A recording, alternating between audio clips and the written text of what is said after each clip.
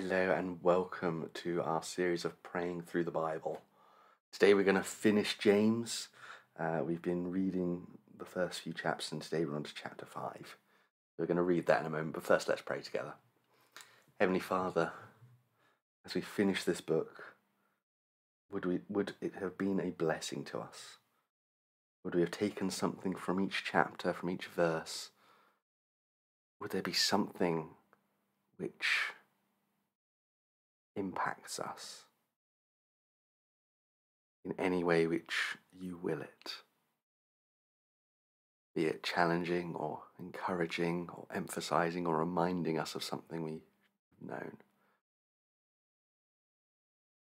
Lord, as we finish this book,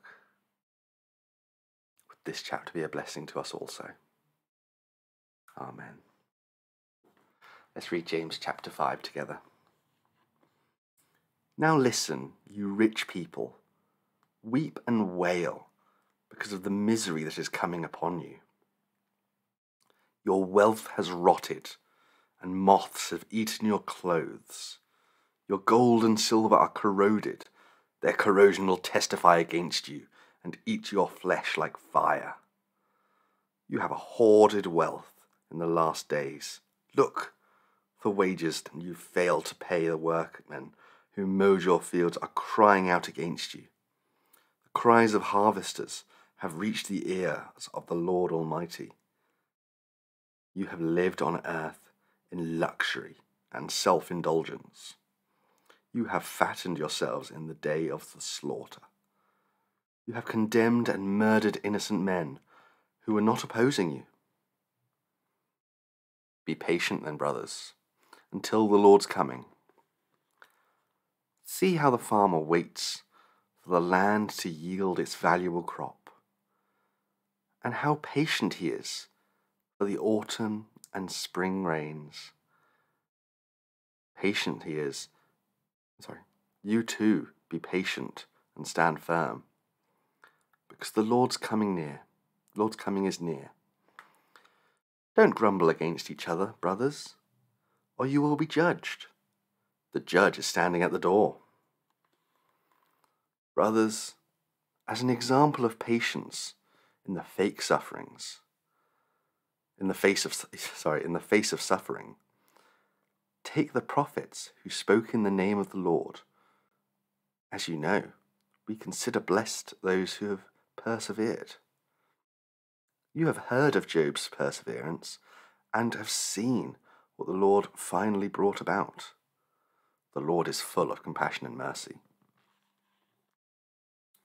Above all, my brothers, do not swear, not even by heavens or earth or anything else. Let your yes be yes and your no no, or you will be condemned. Is any one of you in trouble? He should pray. Is anyone happy? Let him sing songs of praise. Is any one of you sick? He should call the elders of the church to pray over him and anoint him with oil in the name of the Lord. The prayer offered in faith will make the sick person well. The Lord will raise him up. If he has sinned, he will be forgiven.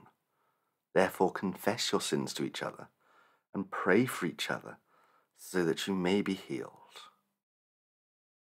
The prayer of a righteous man is powerful and effective. Elijah was a man just like us. He prayed earnestly that it would not rain, and it did not rain on the land for 3.5 years. Again he prayed, and the heavens gave rain, and the earth produced its crops. My brothers, if one of you should wander from the truth, and someone should bring him back, remember this: whoever turns a sinner from the error of his way will save him from death and cover over a multitude of sins.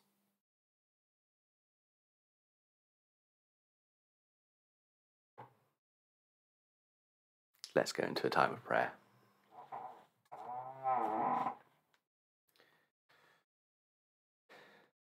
Heavenly Father, this first passage is about rich people. He started talking about how wealthy people condemn themselves with their wealth.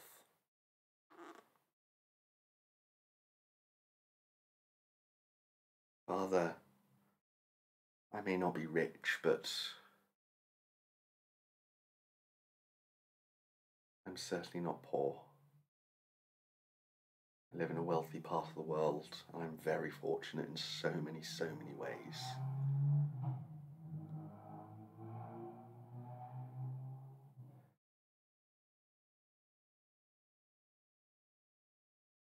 Father, if I am sinning in my wealth, I am sorry.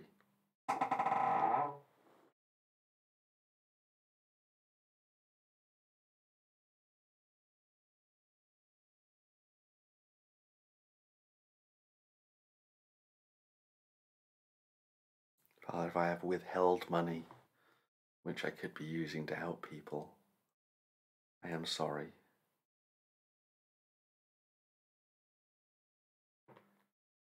What I have, Lord, is yours, rightfully. I offer it back to you.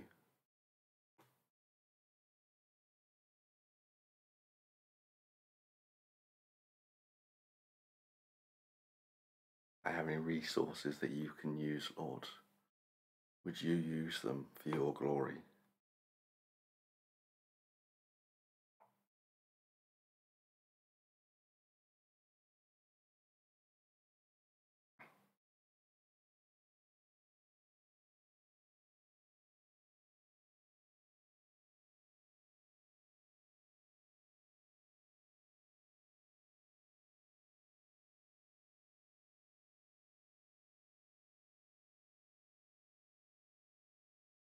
Next passage tells us about your coming. Verse 9 tells us the judge is standing at the door, as if you are waiting to return at any moment. Father, we long for your return, but also terrified for it. Father, a lot of this book has talked about your judgment. And if we judged on our works, then I fear what I deserve.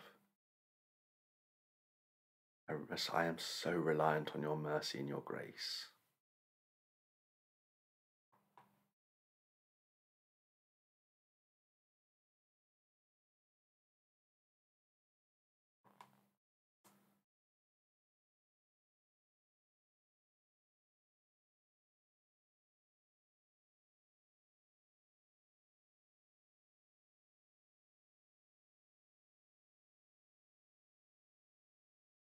Father, this seems to be written to people who are going through a time of persecution.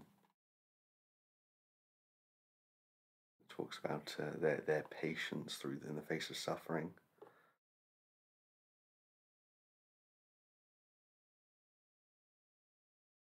Father, help us to have patience in any suffering or persecution we face.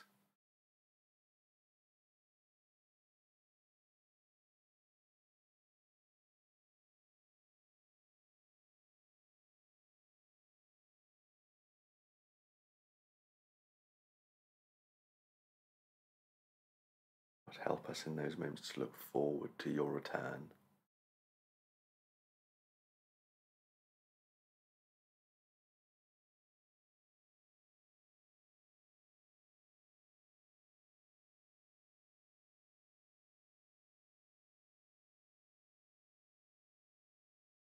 Father, the final part of our passage talks about coming to you in all circumstances.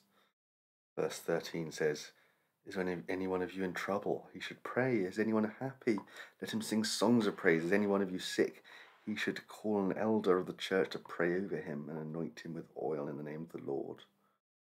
Lord, help us to come to you in every single circumstance.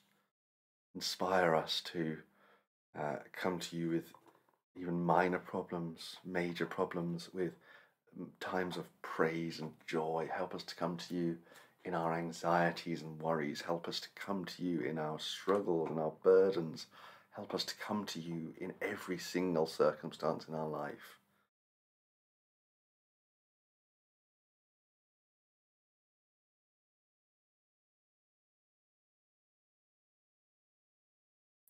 Lord, help us to build each other up.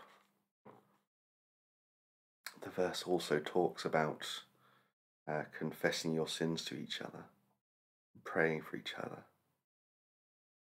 You may be healed. Lord, that's something I find personally challenging. When I fall into sin, I feel embarrassed. The last thing I want to do is share it with another person. And yet every time I have talked to one of my brothers in Christ and told them I'm struggling with this sin, I've fallen into that, I felt uplifted by it.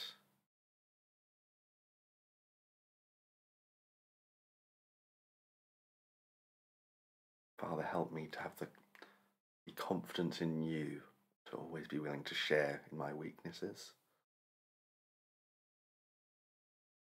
As much as I wish I didn't have any.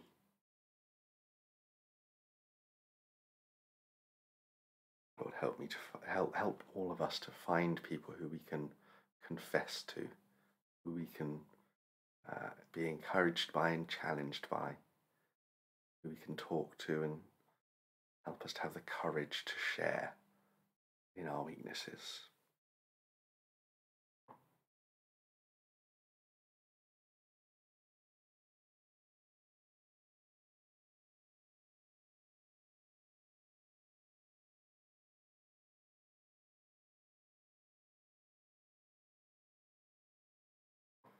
The passage ends by saying, "My brother, if one of you should wander from the truth and someone should bring him back, remember this: whoever turns a sinner from the error of his way will save him from death, cover over a multitude of sins."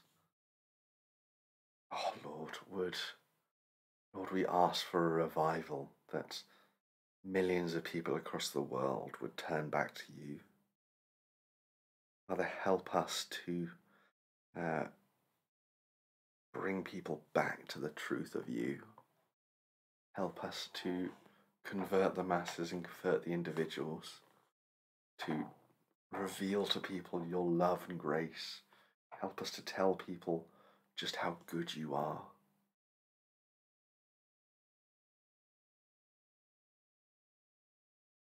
Father, I feel like evangelism is something that I don't see done well very often. And yet it's our duty to spread your good news.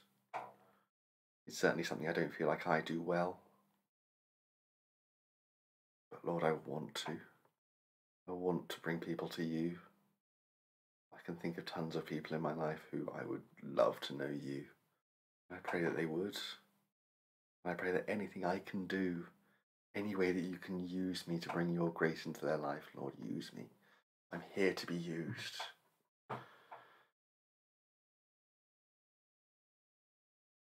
Thank you, Father, for this book. Thank you for the book of James, and for the encouragement and challenge it is to us. Father, I pray in our time that we read it together and have been going through it together and praying it together, would we all have been encouraged? Would we all be built up? Lord, would we all come closer to you day by day? Know your love and your grace more clearly. In your name we ask this.